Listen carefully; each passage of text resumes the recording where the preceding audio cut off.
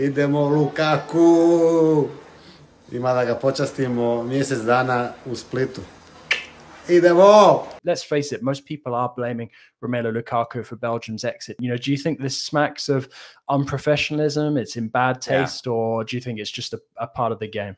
I don't stand for this at all. This is classless from Rakitic. And I think it's really an example of someone whose national team and a key part of this Croatian national team in 2018, letting his emotions get the better of him. But I never agree with when you take a pot shot at a player who's emotionally distraught after missing chance after chance for his national team. You could have easily been that player. You never know when you're going to be in that position. And hey, karma's a heck of a thing. He could end up being the scapegoat for a bad Sevilla team this season.